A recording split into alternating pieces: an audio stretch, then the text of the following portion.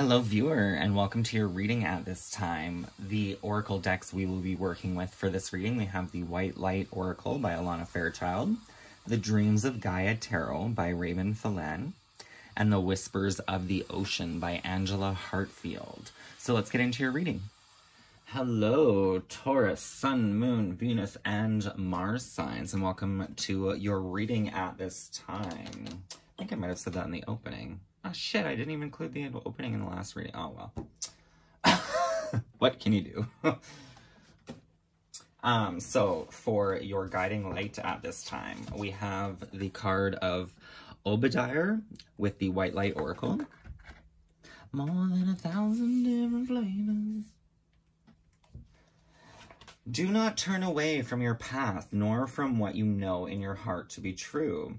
No matter what appears to be, nor what logic may indicate, trust what your heart is telling you. You are safe and protected by spirit. You are spiritually empowered with all you need to manifest your authentic soul path. You have what it takes to connect with the light and live that connection in practical ways, which contribute positive energy to our human collective. Obadiah is the Latin basis for the word obedience. Far from conforming to authority, the original meaning was to listen, to hear, and not turn away.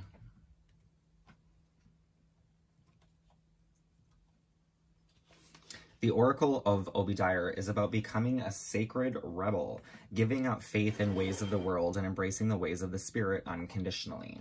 That means refusing to torture yourself with horror stories that society and your own mind conjure up from time to time. This guidance is encouraging you to connect through your heart with the spiritual light, wisdom, and guidance within. The Oracle asks you to believe in the power of the Spirit to show you the way through all troubles. There is a message from our loving universe for you. You will feel it in your own heart.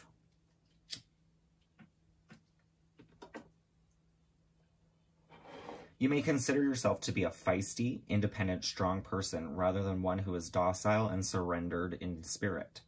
A vibrant and powerful personality may feel initial resistance or confusion when asked to become soft to the ways of spirit. Yet this sort of obedience is not about giving away your power or becoming someone you are not. When we are receptive to spirit, we become more unique, not less.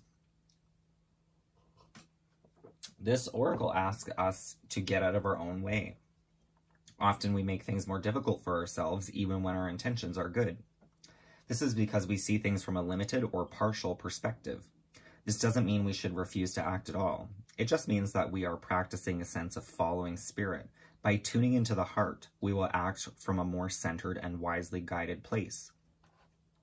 Our actions will be more likely to hit the mark.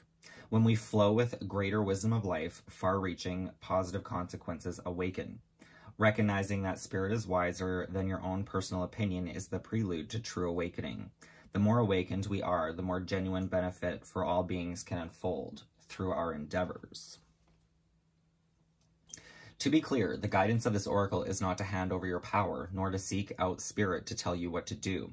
It is always up to you to exercise your free will and live your life as you choose. Sometimes the responsibility behind such freedom might seem too much, but this is our task as human beings, to own our freedom and exercise it with wisdom and delight. When you trust your courage more than your doubt, you will be ready to listen to spirit and act on what you perceive. You will be capable, willing, and ready to live as if the light was on earth. You will be capable, willing, and ready to live as light on this earth. You are also encouraged to ditch the drug of doubt. Doubt undermines your confidence and sends you on a mission to gain approval before making every decision. Approval can become the hit that alleviates doubt temporarily, but it prevents you from building the strength you need to listen for your own spiritual knowing. You have it within you to be spiritually sovereign. This oracle asks you to recognize your inner potential and to practice trusting yourself and your capacity to respond to life's unpredictable happenings with soul-honoring integrity. So there is a meditation with this card I will do at the end of the reading for you all. So from the Ethereal Visions Tarot, the cards that want to come out, we have the Knight of Pentacles, the Two of Swords, and the Eight of Pentacles.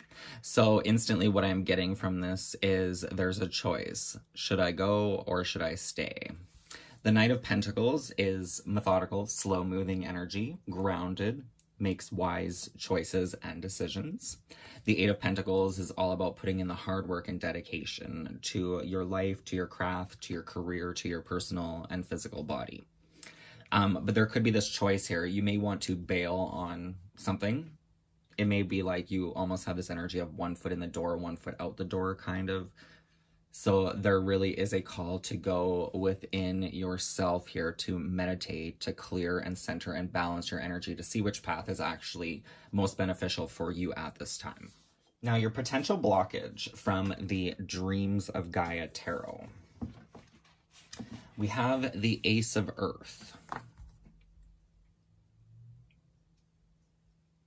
This dragon, the seed of inspiration. In the reverse position, the Ace of Earth signifies too much emphasis may have been placed on financial reward or career goals to the detriment of other needs and responsibilities.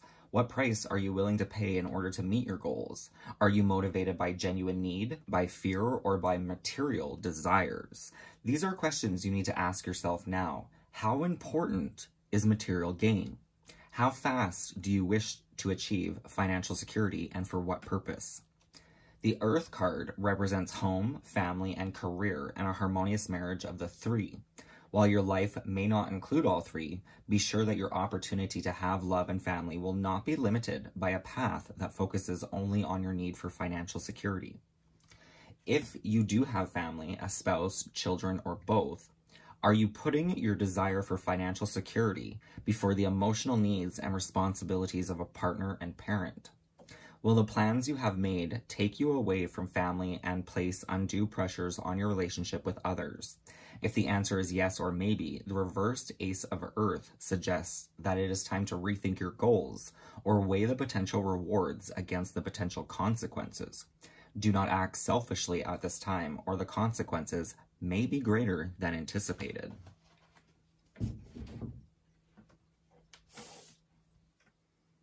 This, for someone out there, this is not going to resonate for all, but I really do have to put this out there. A message that I'm getting is, if you're 1 foot in the door, 1 foot in and 1 foot out of the door, and you're like considering actually cheating on a spouse, that could be where you really need to assess the damage that's going to cause. That's not going to apply for everyone. I was just hearing that from Spirit.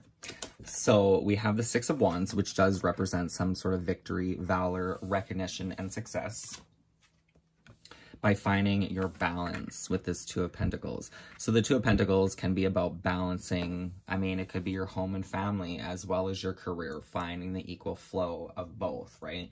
Because chances are, if you have a family, if you have children and a partner, most likely you're working hard to provide for them, right? But then you also kind of miss out on the joy and connection of the family that you've created in the first place. So there is kind of a need for balance here. But there's also kind of this balance of needing to rest and meditate, not to always be driven.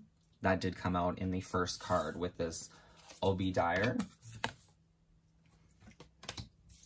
which I could see very much as Taurus's energy, right? It is an earth, you are an earth element. Taurus would be symbolized by the bull, which could be very strong and very practical, very down to earth, taking care of life's details, right? Always focusing on what needs to be done. But there is this balance, because your like opposite energy would actually be your water element, your emotions. So if you have any Cancer in your charts, I would suggest maybe checking that reading out for some reason. I'm connecting Cancer to your reading. But there's a need to honor your inner intuition and spiritual realms as well, right? To nurture and cultivate your inner reality so that you can find balance in your physical existence as well. From the Whispers of the Ocean, we have a push to surface. You may have become complacent. You might be stalling or in need of a new surge of energy. Become aware of the dynamics of your life.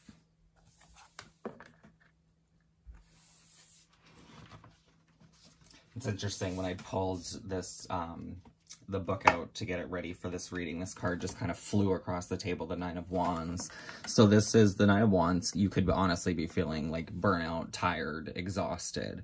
And this is where this energy is coming in, right? This push to the surface, this revitalizing in energy and confidence. And that could actually be why you were being guided to Cancer's reading.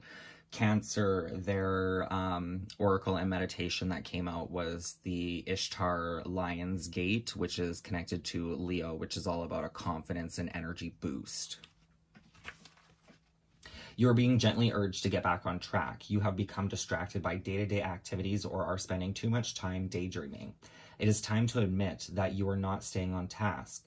Commit to yourself by returning to what you love doing. Get out a calendar and give yourself a deadline. There is new energy being pushed in your direction. This could indicate a new chapter or phase is imminent. The incredible complexity of their mating song suggests that humpbacks are highly intelligent.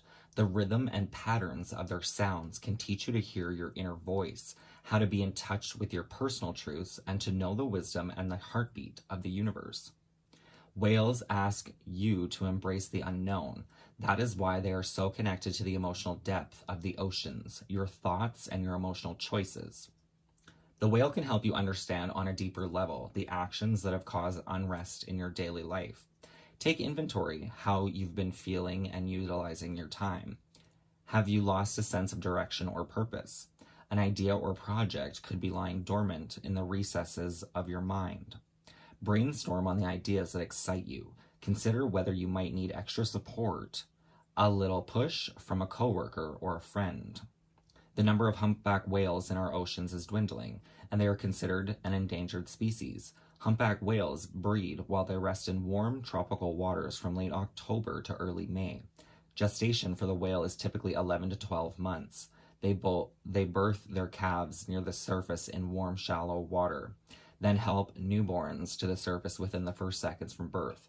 About half an hour after the first push to the surface, they can swim on their own. 11 and 12, which are the houses of Aquarius and Pisces.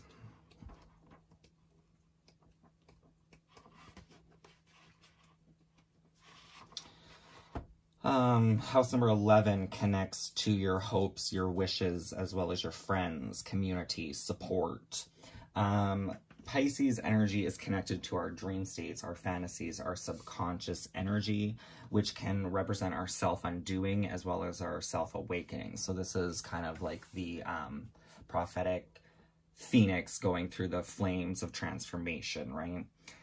Releasing all the parts of you that you thought were you and awakening to your truer vibration, this push and surge of energy to the surface. You may like realize something about yourself or embrace something that you feared was like an insecurity of some sort that kind of gives you a boost in your energetic output. We have the Seven of Swords, so there could be some lies and deception. This could simply even just be how you may be viewing life at this time, like you have to work hard to make ends meet. You're always struggling, but this could be a lie that is like caught in your narrative that needs to be released to have a different perspective on life and the joys that come with it.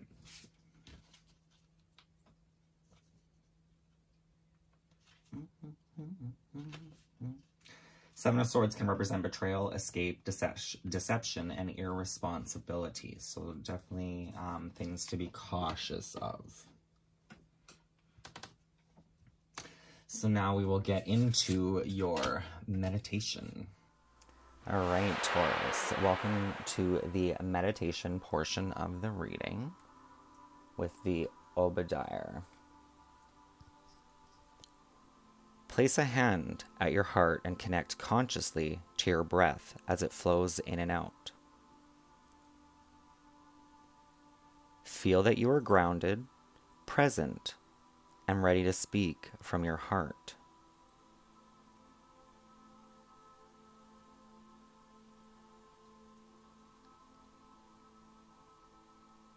I call upon the white light of spiritual grace, divine love, and soul healing. Please help me tune in to clear guidance in all areas of concern in my life. I choose to trust in the unfolding of a higher loving plan in my life. The divine timing of that plan and my own capacity to respond and act with wisdom. I recognized that I am blessed, empowered, and protected as I fulfill my side of my divine soul contract with the universe. I have the courage to continue. I have the wisdom to embrace the inner light of my heart, helping, healing, and guiding me with grace. I have every right to be confident in myself and trusting of spirit.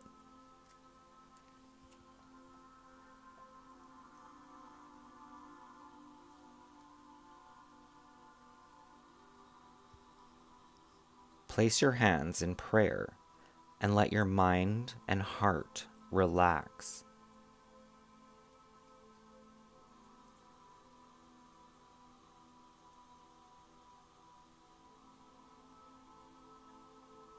You may sense the loving light of spirit is around you and within you. Especially notice the top of your head relaxing in the presence of spirit.